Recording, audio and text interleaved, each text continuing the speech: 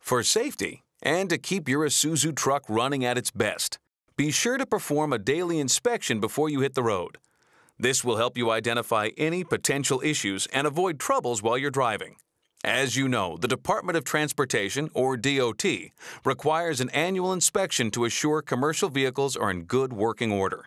They also provide a driver's vehicle inspection report to help you log your daily inspection. It covers all the major components of the vehicle and serves as a record of the truck's condition. A good place to start is by checking your engine oil. You can do this from the cabin. Just press the oil check switch, and this indicator will illuminate green if the oil level is sufficient. Then, with the parking brake engaged, start the engine and allow it to idle for about 10 minutes. This allows the fluids to warm and circulate, so you can get good readings. Pay close attention to the warning indicators on the instrument panel to be certain which ones turn off and which may stay illuminated. Turn on the climate control so it can prep the cabin and defrost the windows if needed. Then turn on your headlights and hazard lights to be sure their indicators illuminate in the instrument panel. Leave them on for your exterior inspection. Check that your mirrors are clean and properly adjusted. While the engine is idling, take a walk around the truck.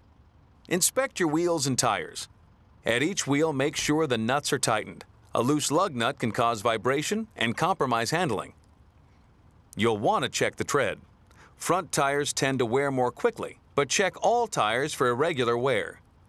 And you'll always want to check air pressures. The recommended pressures can be found in the owner's manual or in the driver's side door jamb. Proper inflation is important for good handling and good fuel economy. On the FTR, check the brake system air tanks for condensation by pulling the release valve cable. The primary tank is near the rear passenger side wheels. The secondary is near the front driver's side wheels.